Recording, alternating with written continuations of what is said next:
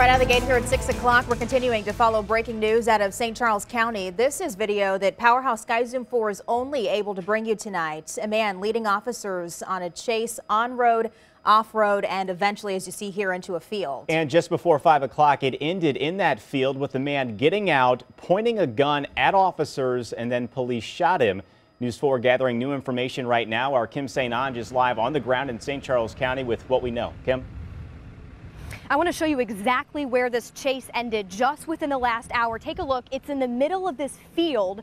If you look in the distance, you see those flashing lights. You might be able to spot some officers. The car is deep into that. So really, from our vantage point, you're only even able to see the roof of the vehicle. That is where the guy got out of the car, vehicle says, and was shooting at police. Again, this is in the West Alton place. We know 2 officers shot back, hitting him. At this hour, we're hearing he is in critical condition at the hospital. I want to back up here and give you some perspective on how this all started. It was around 4 o'clock this afternoon.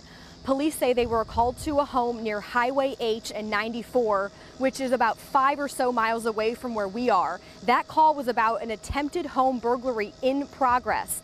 The police chief for St. Charles County says the homeowner actually confronted the man, and at one point they exchanged gunshots. Investigators then spotted the suspect's car on their way to that home, but the driver wouldn't stop. We know there was also a woman in the vehicle with him. Video you're seeing now from Sky Zoom 4 shows at one point the man was even waving his gun at other drivers, even shooting at police while driving on 94, refusing to stop.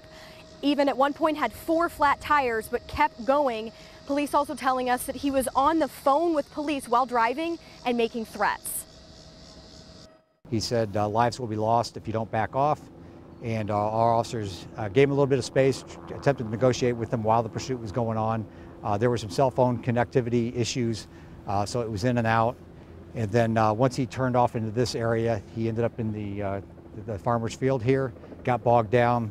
He jumped out of the vehicle, ran to the front of the vehicle, shot at our officers. Our officers returned fire.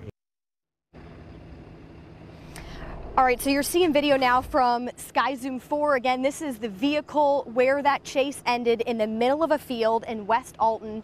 Police cars now surrounding that vehicle. Both people now are in custody. The woman, the passenger of that vehicle, is getting checked out. We're told that she was not shot. At this hour, though, we are still working to figure out the connection between the driver and the woman who was the passenger. The good news is I can tell you no officers, nobody else who was driving, who had the gun pointed at him when they were driving, none of them were injured. We're also told that the homeowner who was exchanging gunshots with this driver was also not injured. Live in West Alton, Kim St. Ange, News 4. Very tense moments. All right, Kim, thank you. On to our coronavirus coverage this afternoon. We are looking live at Busch Stadium. We're just learning